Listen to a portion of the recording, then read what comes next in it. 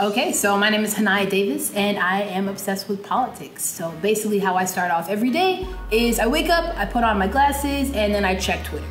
I check CNN updates, Al Jazeera news articles, NPR podcasts, and sometimes when I'm feeling super retro, I will read a newspaper. But most importantly, Twitter, because that's where I get to find out what's going on in the political world real time with trending updates and all that jazz. So yeah, basically Twitter is just a social media application where you get to convey your message about whatever you want to talk about in 140 characters or less, using photos, videos, or GIFs. And popular topics can range anywhere from sports, film, fashion, whatever other nonsense you want to talk about. It's kind of like your personal little diary, but I love it, most importantly, because of how political it is. And you get to see everything that's going on in the world real time as it's happening with hashtags and trending updates. So basically how I got into politics, I was born into a very political family. I'm the granddaughter of a senator. I'm the niece of a former vice president of American Express.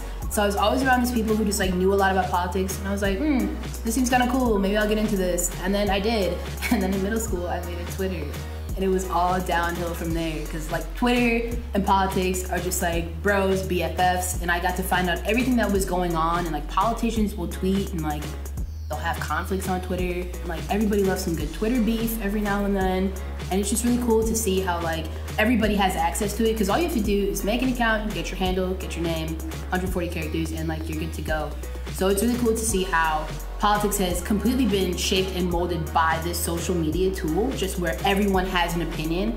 But that's kind of where you start getting into some issues, because since everyone has a voice on Twitter, you can basically say whatever you want. So you can make up stuff, or you can debate things, and it gets really, really tricky really quickly. So some of the pros of it are, it is easy to use, and their user base is growing on a daily. It's just been constant growth over the past 5 years, and it does keep you updated real time, and you do get raw, uncut content from celebrities and politicians, which makes it more personal.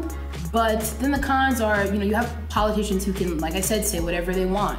And the good, the bad, the indifferent. They can spread whatever lies they want to spread. They can deny truths. There is no true censorship on Twitter, so fact-checking is really required of a good Twitter user. You need to make sure that when you're seeing something that a politician is putting out there, you're checking to make sure that it's actually true, or if it's not. There's false narratives, there's alternative facts that literally everyone and their mother can believe, because if they see it on Twitter, they just assume that it's fact.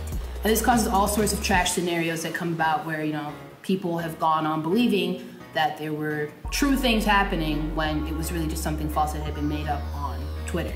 So one of the major complaints about Twitter is that often young people can be very easily misinformed. They can read whatever, like I said, the false, the true, and they can believe it, and that can cause a lot of issues because, they are believing all these lies on the internet, but then at the same time, they do have access to all of the truths of the internet, and I think that's a really cool thing about being young in this era of all this new technology, because we have access to educate ourselves on any of these pressing issues right now.